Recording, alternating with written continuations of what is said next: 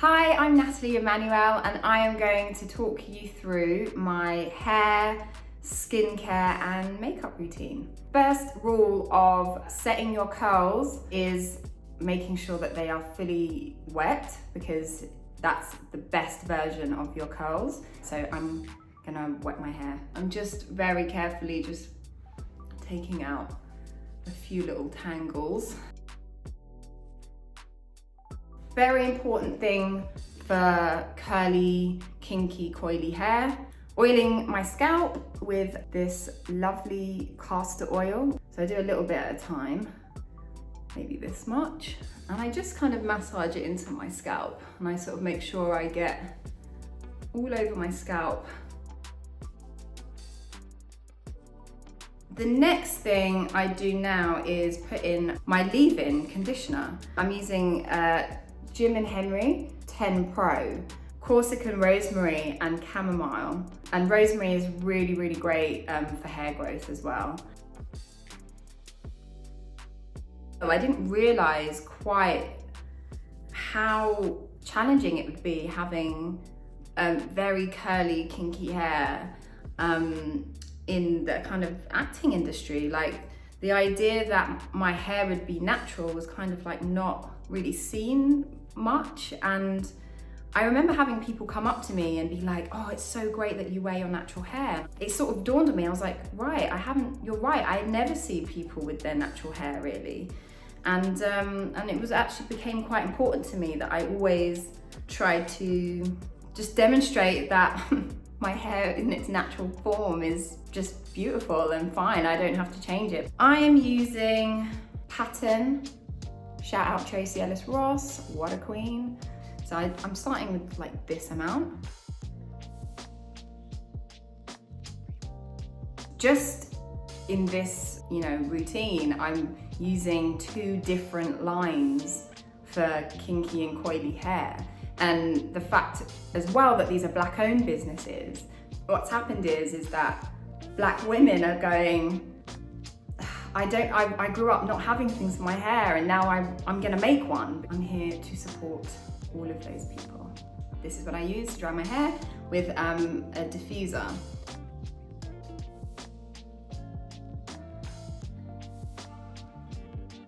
Sometimes just to kind of finish off the drying, I just take the diffuser off.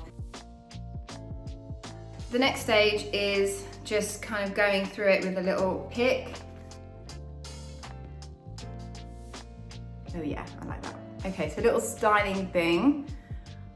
I'm gonna lay my edges. I actually just really like, it's again, Pattern's Edge Control. It's really good. Put it over. Most of the time I'm trying to get out of the house as quickly as possible.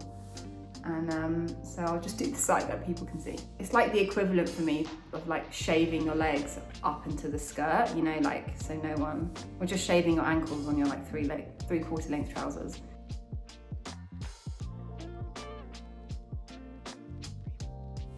Edges laid, juicy, juicy curls. And so on to skincare. I have very volatile skin. I'm actually healing, as you may have already noticed, from a little breakout, my polka dots, as I like to call them. Foam cleanser for darker skin tones.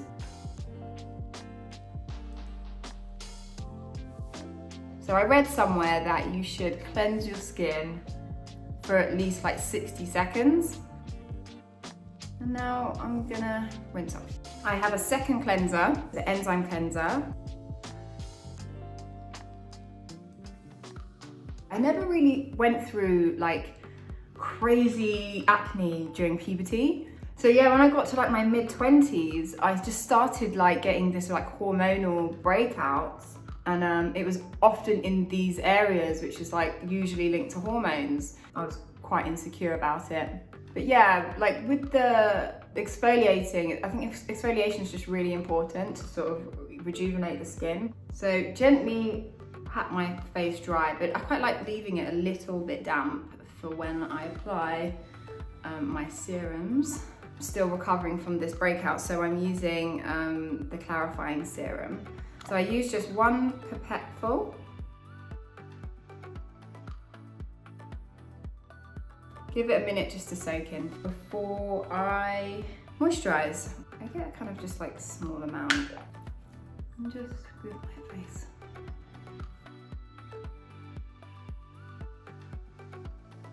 I bought myself a light mask, and so, you know, it's quite fetching.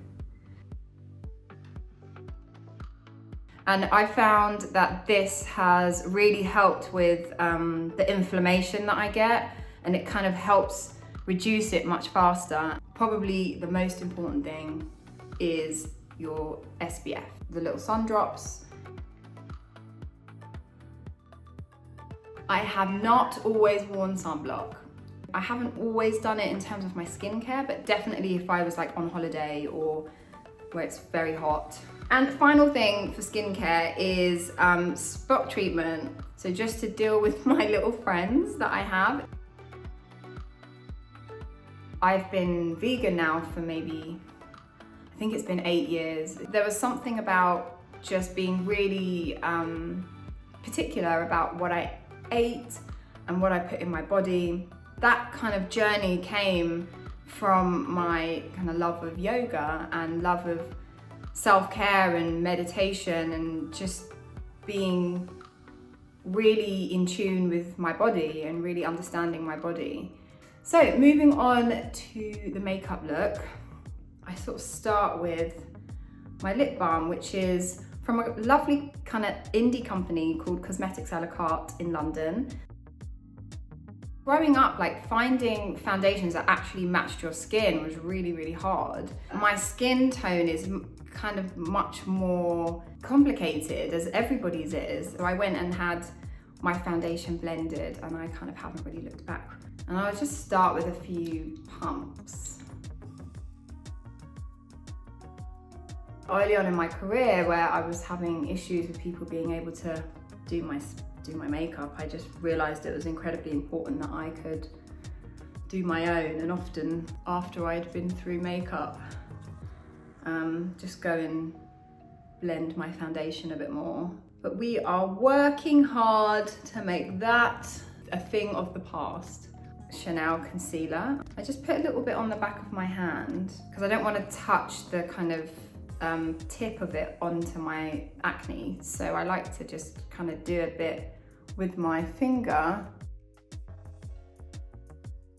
And then I'll do a little bit under my eyes, depending on how rested I am. Yeah, and I have a bit of like sort of scarring that can show through. So sometimes I just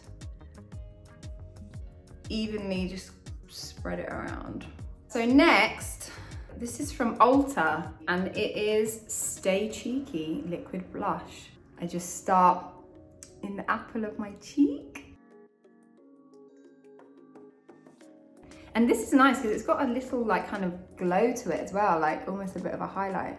My character on Game of Thrones looked like she had no makeup on, but I definitely had like very natural looking makeup. It wasn't beauty makeup. When I learned that Missandei was gonna die, as the only woman of color on the show, I knew that people would feel her loss, like the loss of her, because she's also just like a really kind, good character. I was not anticipating, I guess, the size of the reaction that happened. And so I think that really sparked a conversation about when we make these shows in the future, when we are casting these shows, like, do we just have to have the one person? Is there space for more of us? And I think the answer is yes. And I know the answer is yes. And that's especially true, like just with what we've been talking about with hair and makeup and making sure that our makeup rooms, our hair departments, you know, they're catering to people who don't just fit this one box that we've seen just become the standard. I always wish that there was someone who was in that room who would be advocating for me too, and not having to always advocate for myself. I really like kind of dewy, glossy skin, and so this little product from Glossier, I just do like maybe one pump. I just kind of get it on my high points, on my cheeks, and and I like to just put a little bit in the centre, just over my eyelid. Someone did this to me on a shoot once and I was like, ooh, this is so cute. And I have like natural pigmentation on my eyelids that are quite brown, and I quite like it. I think it kind of gives me definition without trying. So thanks, Mum, for that. This cool little brand called Lorac, I use their Pro Liquid eyeliner in black. We're feeling fancy today, so I'm gonna put a complete line. Oh, I did that quite easily. That never happens. Some mascara. I like to sort of brush them towards the outer edge of the eye. So my eyebrows and we have been through a lot together. I was bullied quite badly about them, and people used to tease me about how I had like bushy eyebrows that joined in the middle. And I begged my mum for years. She wouldn't let me pluck them. She wouldn't let me do anything to them. When I was about 15, I finally convinced her to let me get them waxed. And when I tell you this woman destroyed my eyebrows, they literally, I mean, I'm just gonna comb them. They literally started here, and this was all gone in the middle. In the end, I just decided that no one else was gonna do my brows but me. I know how I like them, and I like them fuller. I like to kind of brush them up and sort of fan them out. We're gonna fill them in slightly.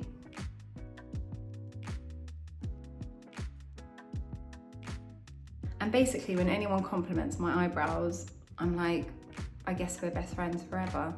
I use the Glossier Boy Brow, and what I do, because I've just put the product in, I don't wanna move it around too much. I kind of just like almost comb my hair on the edges, just in the wrong direction. Brush them into a nice shape. And there they are. So this is my final look. I hope you enjoyed learning about how I do my hair and my makeup and skincare. Bye.